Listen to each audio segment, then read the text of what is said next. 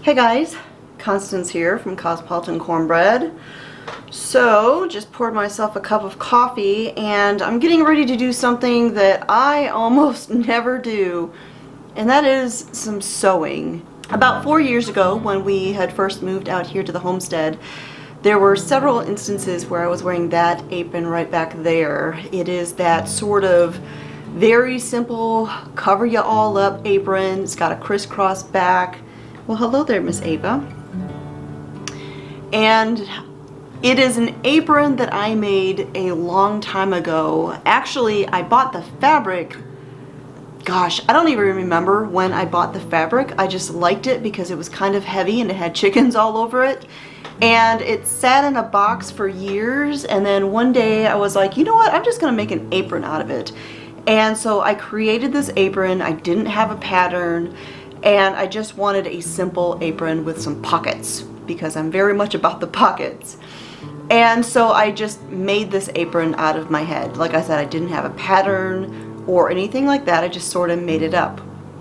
Well, when we bought the farm here and I do stuff around here, I started wearing my aprons more often. I've always loved aprons, but I really started wearing them a lot, of course, once we moved out here. Now, I had a lot of interest in that apron. I had people who wanted to get aprons like that, and so for a little while I was sewing some and selling them on Etsy, but the fact of the matter is I just did not have the time to keep up with that.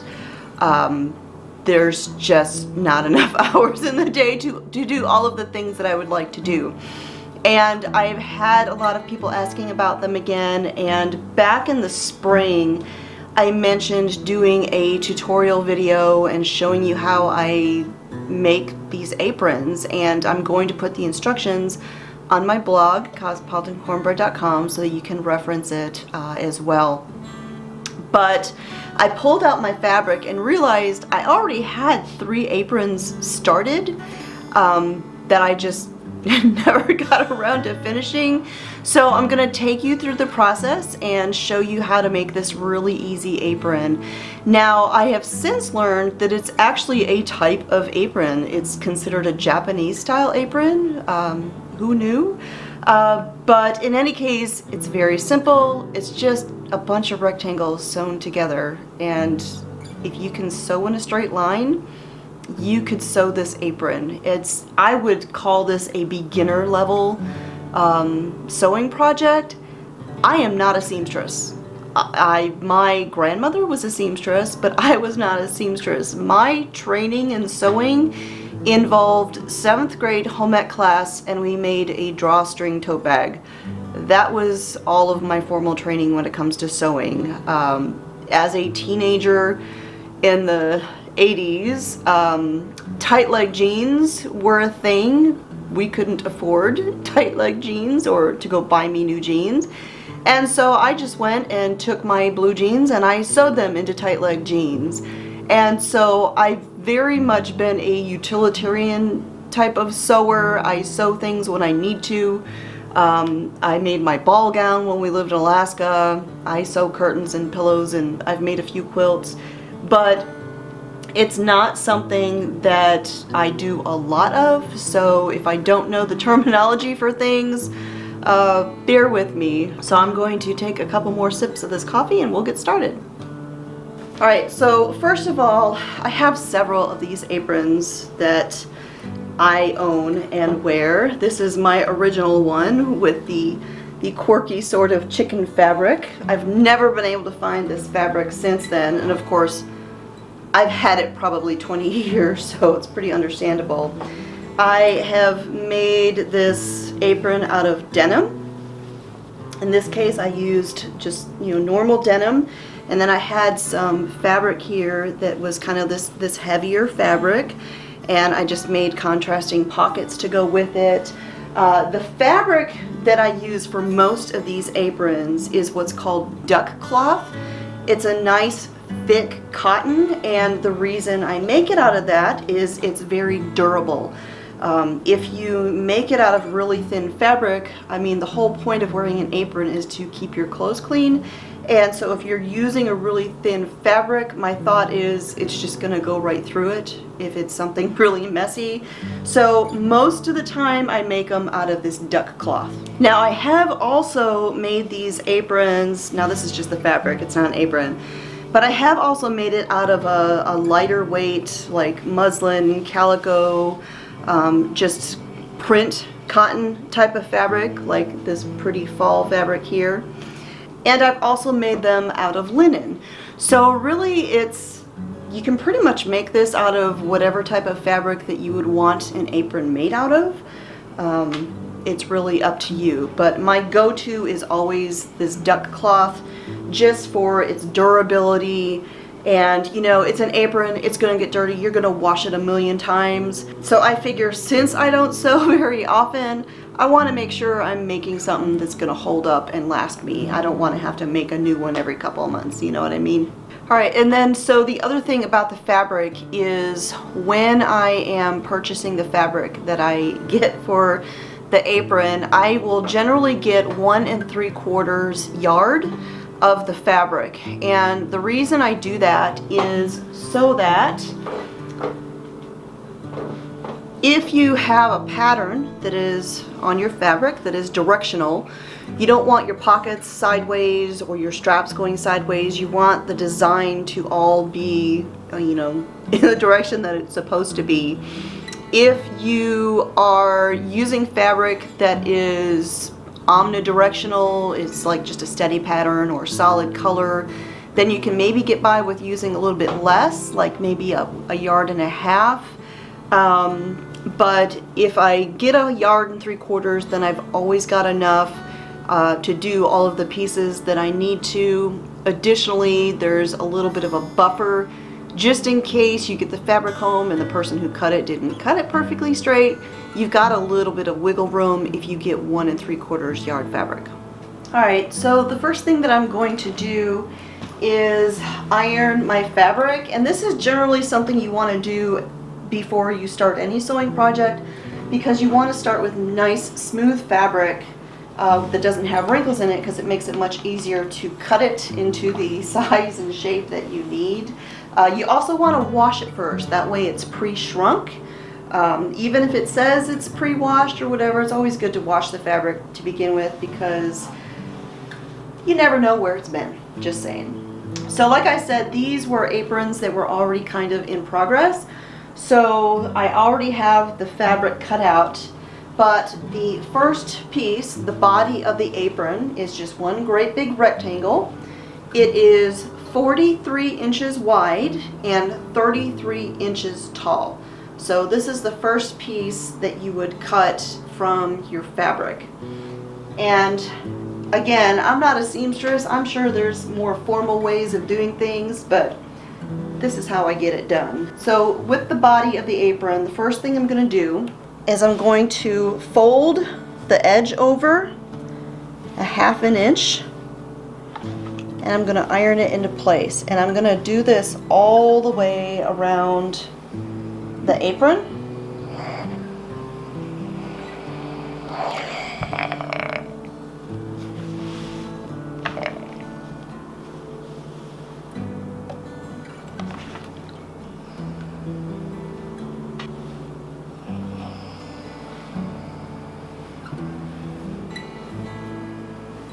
Alright, so I have the 1/2 inch folded over and ironed into place all the way around, and now I'm going to do it again. I'm going to fold it over a second time and iron it into place. And iron it into place.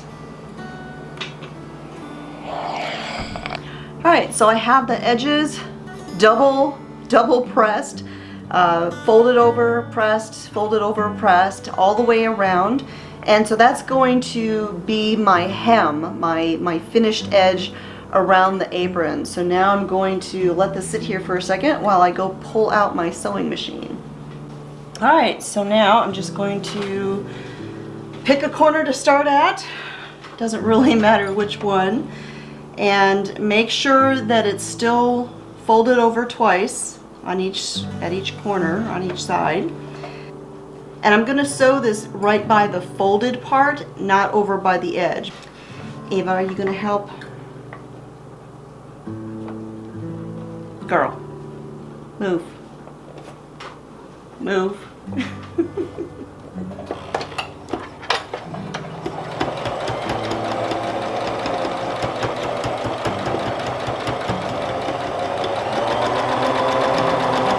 And I can't go very fast because my sewing machine is very old and very fidgety. So I have to go nice and easy. If I don't go nice and easy, my sewing machine revolts. It already does not refill the bobbins anymore. That mechanism is broken. So I have this little device that looks like a little tackle box, and that's what it does.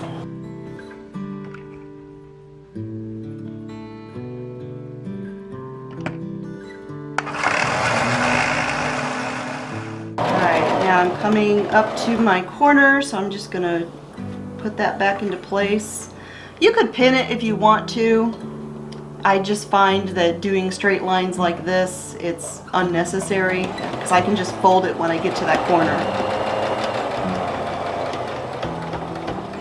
Alright, so the body, the great big piece of the apron, is hemmed. I have the edges sewn all the way around, and so now I'm done with this for the moment.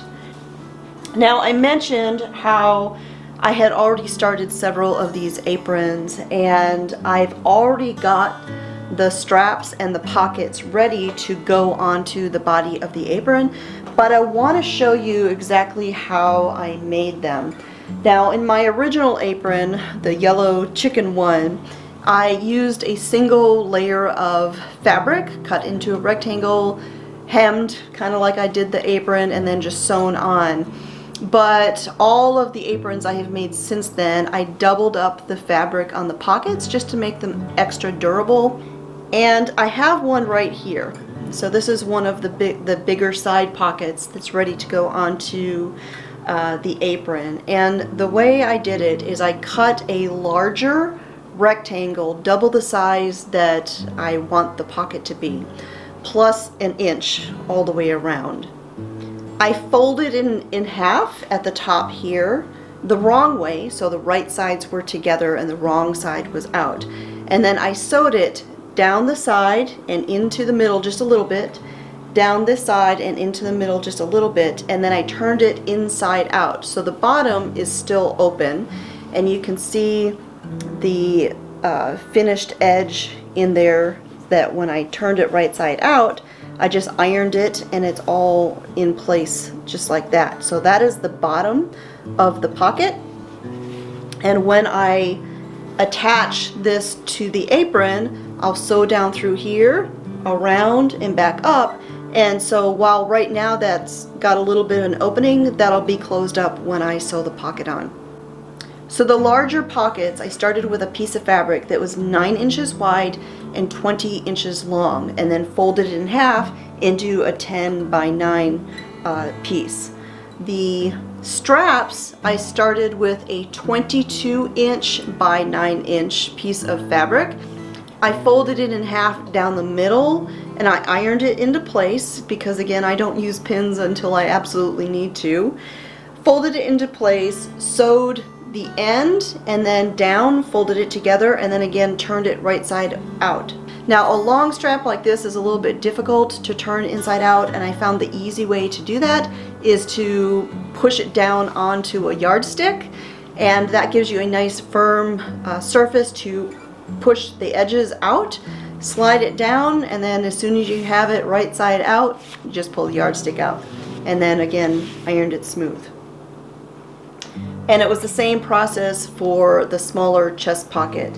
Now, if you are watching this video, you do probably have a little bit of sewing experience, so I'm sure you're familiar with sewing something the wrong side out and then turning it inside out after you sewed it. But I am going to go ahead and demonstrate that technique with a scrap that I have here. I kind of cut it into a long rectangle. We can kind of pretend that this is one of the shoulder straps for the apron. So I'm folding it in half the long way, And again, right side in, wrong side out, and I'm gonna sew it. So like I said with the straps, I sewed an end closed and then down the side, and I left the other end open. So that is what I'm gonna do here. And when I'm sewing this, I'm sewing it at, it's about a 5/8 inch space from the edge of the fabric to where I'm sewing.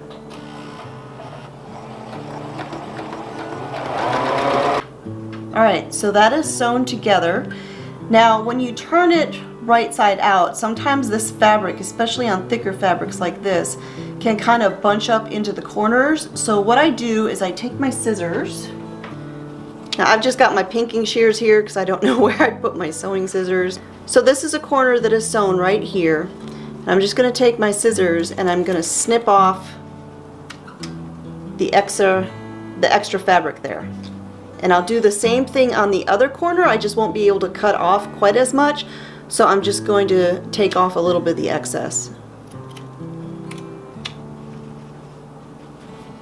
Just like that. And so now I'm going to turn it right side out. And I mentioned using a yardstick to turn the strap right side out. And I'm going to kind of show you how I do that. So this is the sewn end right here. I'm just going to sort of grab the fabric, kind of pinch it and pull it apart, and then tuck that end in like that. Stick it over the top of the ruler and use the ruler to push the fabric through. And then I'll also use the edge of the ruler to kind of push those corners out to get it a nice square shape as well. Just like that. And then if this was the strap that I was using on the apron, I would go ahead and iron this, get a nice straight edge before I did the next step. And this technique is how I did the straps, and it's the exact same way that I did the pockets, except with the straps I sewed one end and all the way down the side, leaving the other end open. With the pockets, I folded in half this way across the rectangle, and then I sewed all the way down one side and then in a couple of inches, whoop, all the way down the other side and in a couple of inches, and I left an opening at the bottom. Alright, so here is where I will actually start using some pins. I'm going to take the body of my apron like this. I'm going to fold it in half right down the middle. And I'm going to take a pin and I'm going to mark the center of the apron. And this is right at the top, at the chest of the apron. So that gives me my center. And I'm sure there's other more official ways of doing this, but again, I ain't a seamstress. I got my center right there, and now I'm going to attach all of the pockets. This is the top of the apron up here, and my big side pockets are going to be the first ones that I attach. Alright, so here's my great big pocket, and I'm going to make sure it is right side up. Don't want to put it on there upside down. And the pocket, the hip pocket, goes 5 inches from the edge of the apron. So I'm just going to take my measuring tape here, and I'm going to take a pin, and I'm going to mark 5 inches in. And from the top of the apron, it's going to be 8.5 inches. So I'm gonna do it right by my other pin. That way I've got a corner to work from.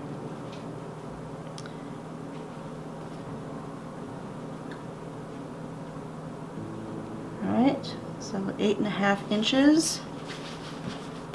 And so basically, what I've done is I've marked the upper corner of my pocket. So now I'm just going to kind of slide that over there, and I'm going to take my pocket and I'm going to fit it right into there. So I've got the pin that's marking the 8.5, and I have the pin that's marking the 5 inches.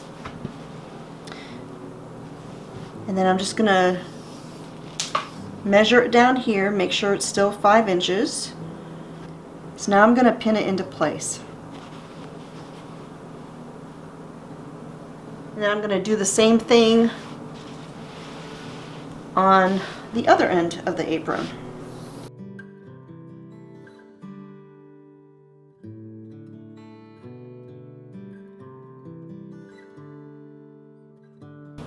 Alright, I've got my big pockets pinned in place there. So now I'm going to add my little chest pocket. Now I'm going to center it on the pin that I have there, and I'm going to put it down 2.5 inches from the top of the apron. Just like that. Alright, so all of my apron pockets are now in place, and I'm going to go ahead and sew these on.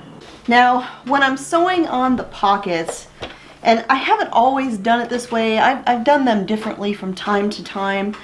I have found that I really like to do a zigzag stitch. I just feel like it's a little bit more durable, and that's just the way I like it. So that's what I'm going to do here.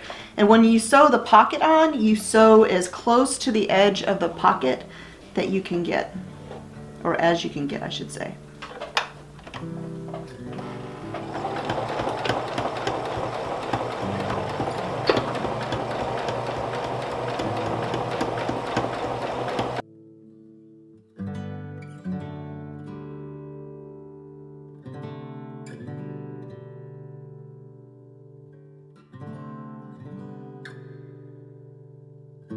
The pockets are all sewn on. Got the chest pocket, we got the big side pockets, and now we're going to attach the straps. Alright, so I've got my straps here, and I have my apron turned upside down, well, face down I should say, and I have the top center still marked here with a pin. Kind of turn here a little bit, maybe you can see that a little bit better. And I'm going to look at my straps, and I'm going to see which way the design is going. Now this only matters if you're using a fabric that has an up and down as far as the pattern goes. And while the strap will go over your shoulder and part of it will be upside down, I personally want the print to be right side up in the front. I'm not worried so much about the back. So I'm going to look at this, see how the print is, and I'm going to make sure it is right side up. I also want to look at the sewn edge because it's a little bit thicker. I want that away from my neck, and I want the thinner edge closer to my neck. So I'm going to kind of lay these out here. Now I've got the center, and overall these straps are going to be 4 inches apart. So I'm going to put them each 2 inches away from my center pin. Now if you recall, the strap was open at one end but sewn together on the other. Now my sewing machine is not terribly sturdy. it struggles when you've got a lot of fabric, and so I'm not going to bother turning this inside out, that edge, to give it a finished edge, because I'm creating more layers of fabric when I do that. You can if you want to, but I don't think, well, I don't find this is 100% necessary. Now the aprons that I sold, I did do that because I wanted the nice clean edge, but I will say that my original chicken apron, I never did that, and it has not come apart. It's still going strong after countless washes and everything else. You do have that kind of fuzzy edge, but it's been just fine. So if you want to do that, you can, but I'm not going to, because as it is, I've already got that edge, that double edge on the other end, and I just want to do that as little as possible. All right, 2 inches from the pin.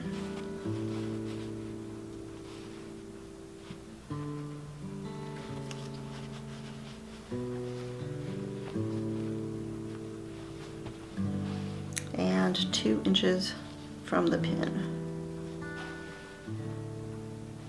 Now when I pinned the strap on, I lined the edge of the strap up with the edge of the folded over hem, so they're kind of right there together. And I'm gonna sew them in place.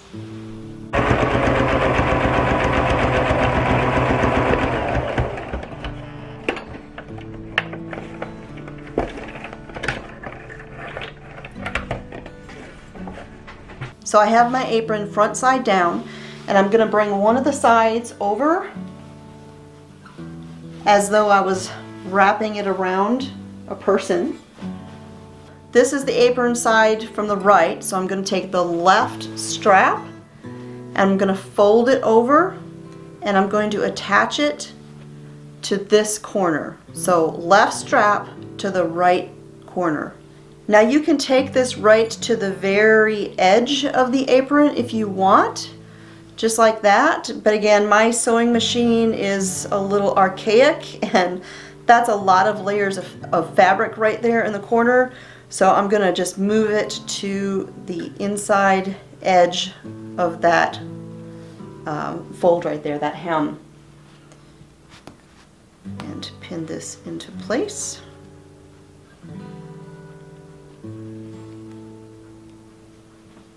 Alright. And now I'm going to take the left side of the apron, fold it over, grab the right strap, bring it up, and attach it to the inside of the left of the apron. And again, I'm going to do it right on that inside of the hem.